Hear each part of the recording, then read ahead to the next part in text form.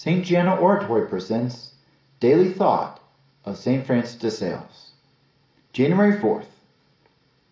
The bee has no other remedy for its sickness than to expose itself to the rays of the sun, expecting heat and healing from its splendor.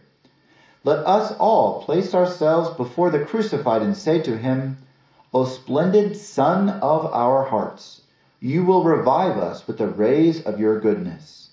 Here, we are almost dead before you. We will not move from here until your heart brings us back to life. From the life of St. Francis de Sales. On January 4th, 1598, this stands out in the life of St. Francis de Sales for a marvelous recovery at the hands of the Lord.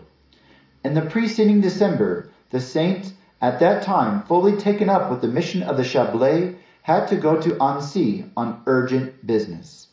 He found the city in the throes of an epidemic and set about serving and assisting the victims with all the zeal he could muster. He visited them day and night. He served them with his own hands, consoled them, and prepared them for a happy death. His own health, however, already affected by his previous labors, could no longer stand the strain. On January 4th, he caught the plague, and in a few hours was at death's door. When this news spread, the whole city was in consternation, no one more so than Bishop de Granier, who was preaching in a nearby town. In heartfelt dismay, he turned to the Lord, begging him with tears not to deprive him of such a wonderful co-worker. The prayer was heard. He recovered. The recovery of the saint was so sudden that everyone called it a miracle.